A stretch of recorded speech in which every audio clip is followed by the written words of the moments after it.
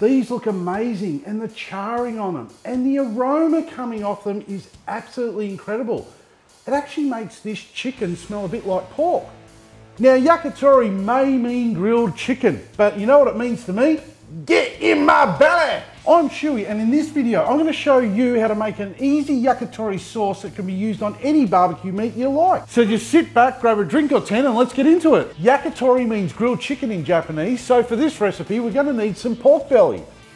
And lucky for me, the great people out at Cuisine Premium Meats have the best pork belly chicken. Pork is like chicken, yeah? Apart from the minor differences of feathers, beaks, snouts and curly tails, pretty much the same. It's time to chop up our chicken into small, it's gonna be one of those days. Time to cut up our chicken into equal size, it's time to cut up our chicken into, it's time to cut up our chicken into small cubes of equal size. Yay! Yes, I know it's pork. Shh, don't hurt its feelings, it doesn't know. So, we're just gonna slice the chicken belly into 3cm strips, and then we're just going to cube that up. Pretty easy so far, nearly as easy as grabbing a drink. We all know what time it is, getting saucy time. Stay with me because this sauce has a few ingredients. What we need to do is pop this into this. So bring this to the boil, and then we're going to turn it down and let it simmer for 10 minutes. Now make sure you don't leave it for 10 minutes and 15 seconds or it might boil over. So just scoop out this and that being ginger and garlic, and then just keep simmering for 20 minutes until the sauce is thickened and reduced. And after 20 minutes we take it off the heat. We're just going to put a little bit of it aside for basting, and we're going to let it cool down. So once the sauce has cooled down, we can add the meat to a Ziploc bag and then just add the larger portion of the sauce to that pork. And then just toss it around to make sure each piece is covered, and then pop that in the fridge. Best to make it in the morning and cook it that night, or leave it in the fridge and cook it the next day. It's time to start making up our skewers, and as always, I'm going to be using superior metal skewers. Now, if you're still using shards of timber to skewer your food together, don't forget soak them in water so they don't burn your house down. And once you have all the meat on the skewers, you can just pop them aside while we get the barbecue ready. Look, if you don't have metal skewers, wooden ones are okay.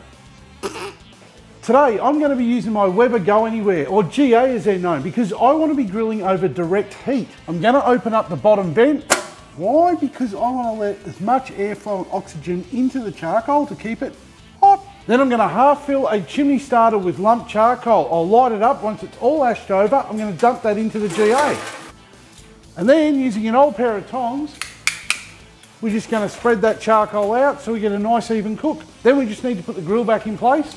The GA is such a versatile little barbecue, so I suggest going out and get one. And when you do, tell Weber that Schuey sent you. You won't get a discount, but they might start watching my videos. Actually, they already do watch. I see you there watching me, watching you. So I'd say it's time to get these yakitori skewers on the heat. Slap them down and hear that sizzle.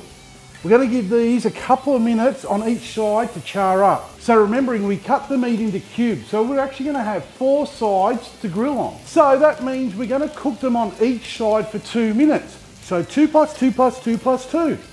We don't want these burning, so don't walk away. Grab a beer and just watch them. And as you turn them, just remember, grab that sauce we put aside and just give them a nice basting. Keep them moist. This would be a great time to subscribe to the channel. While you're there, hit that bell button. That bell button's going to notify you every time I make fun of wooden skewer people. Today, I'm cooking with a direct heat, and these yakitori skewers are going to take less than 10 minutes to cook. Or for those of you who like to use my beer timer, you're looking at a 1 beer cook. 1 beer is better than no beer. After 1 bite of these, there's no chance you're going to be sharing them. Now, these are seriously that good. They should be illegal. As always, cheers for watching.